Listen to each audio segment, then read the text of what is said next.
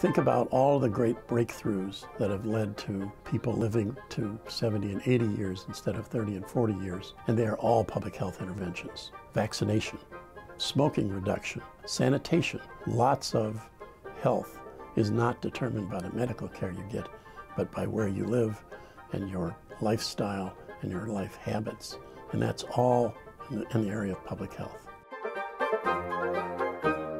We work with a variety of disciplines from basic science to social sciences, policy, behavioral health, psychology, in order to accomplish those goals of preventing disease, prolonging life, and promoting a long, healthy life.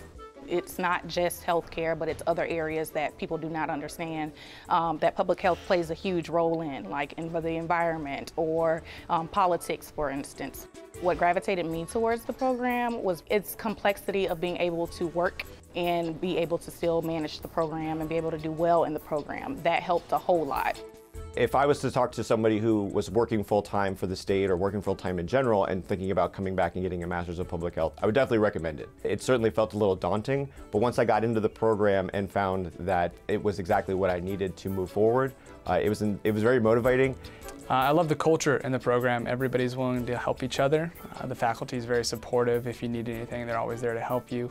I love that there's this internship that we have to do, and it's been very helpful for me specifically. My internship was extremely beneficial for future career opportunities.